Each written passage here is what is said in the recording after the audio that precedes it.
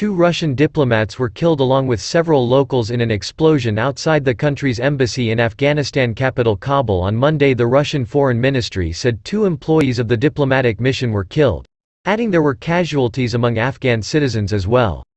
The Afghan police earlier said a suicide bomber had detonated explosives near the entrance of the Russian embassy on Darulaman Road in Kabul, adding the attacker was shot dead by armed guards as he approached the gate. The suicide attacker, before reaching the target, was recognized and shot by Russian embassy, Taliban, guards. There is no information about casualties yet. Maulawi Sabir, the head of the police district where the attack took place, was quoted as saying told Reuters. Afghanistan's Taliban government is investigating the incident, deputy spokesperson Bilal Karimi said. Russia is one of the few countries to have maintained an embassy in Kabul after the Taliban took over the country more than a year ago. Although Moscow does not officially recognize the Taliban government, they have been in talks with officials over an agreement to supply gasoline and other commodities.